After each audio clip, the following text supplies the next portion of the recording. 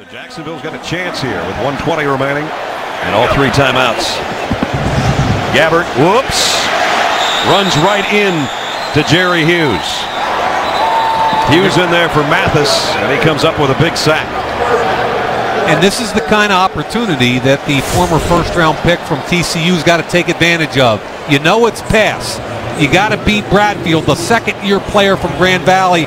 And the problem is that Gabbert starts to recede in the pocket. Instead of stepping up, he floats. And when you float in the pocket, you give the defensive end a better angle.